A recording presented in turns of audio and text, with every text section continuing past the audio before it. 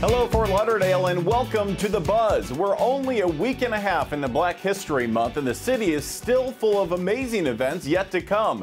Tonight, the African American Research Library and Cultural Center is having a rededication ceremony commemorating 20 years of amazing work.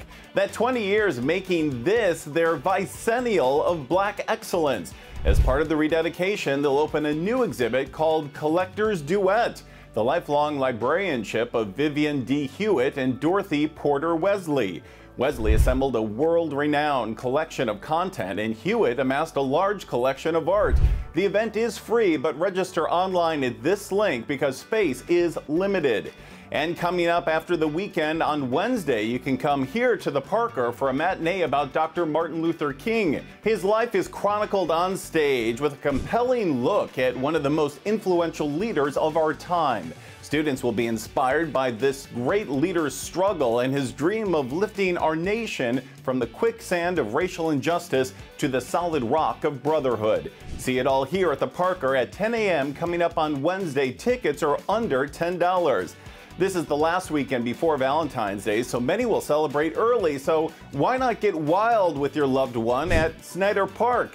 On Sunday, the park will hold a Wild Talk. The South Florida Wildlife Center will teach you about true animal attraction, among other things, while introducing you to a few local species. You can also learn how to help local animals thrive, bringing the term animal lover to a very Valentine's Day level. Just meet here at Snyder Park at 11 a.m. on Sunday, and of course, it's free. Or how about seeing the art of conservation on Las Olas?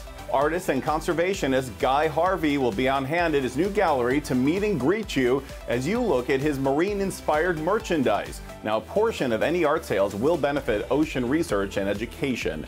Harvey will be at the gallery Saturday and Sunday from 1:30 to 3:30 and from 4 to 6.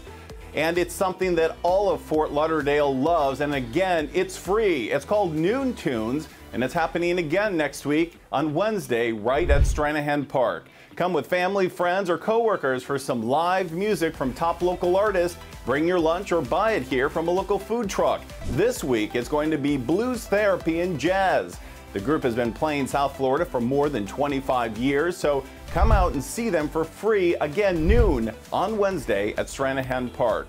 Well, those are just some of the highlights. Of course, we can't fit everything in, so check us out on social media for more information or go to our redesigned website, fortlauderdale.gov. I'm Ross Palumbo. We'll see you next week.